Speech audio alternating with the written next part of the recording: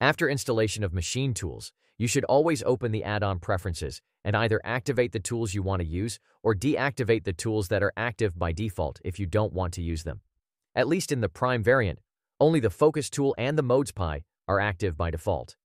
This is done so as to not overwhelm newcomers, because Machine Tools is a huge add-on, massive really, but you can pick and choose exactly and as little or as much as you want to use. You can see that both active tools also expose settings on the right side.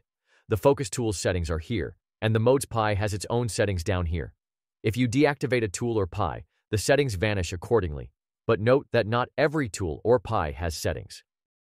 You also have a few general add-on settings here, for instance, about whether Machine Tools should be present in the 3D Views sidebar at all.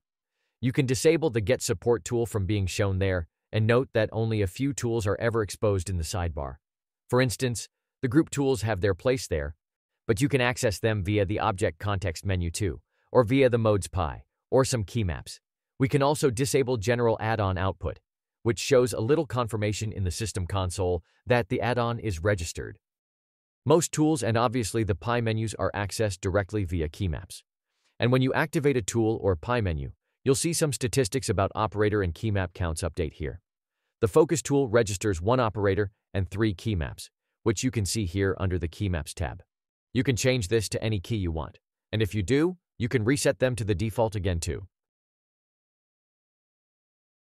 It's the same for the Modes Pi, which sets 2 key maps and activates 6 operators.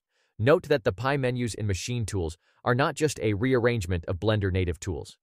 Most Pis bring their own additional tools that either do completely new things or work differently than their native Blender counterparts. The Shading Pi, for instance, has 19 operators of its own. And if you activate all of this, you can see just how massive Machine Tools really is. There's a lot to it, but you can use as much as you want or as little as you want. Maybe more, the more time you spend with it, and I'd encourage you to explore it one after the other. The Customize tool is the most personal tool for me. It allows me to easily turn a fresh Blender installation into one that's adjusted and set up exactly how I like to use it. For you, however, you could just use it to install the supplied M3 theme or the supplied matte caps. Again, it's up to you how much of this you want to use. Just hit the Customize button and your picks will be adjusted for you. You should probably leave the key maps toggle off unless you are familiar with the changes it does. These are documented in the docs, but it's quite a lot. It enables the 2.7x key map and then modifies it further. Finally, the About page shows various links to my other add-ons, my website, and my ArtStation, etc.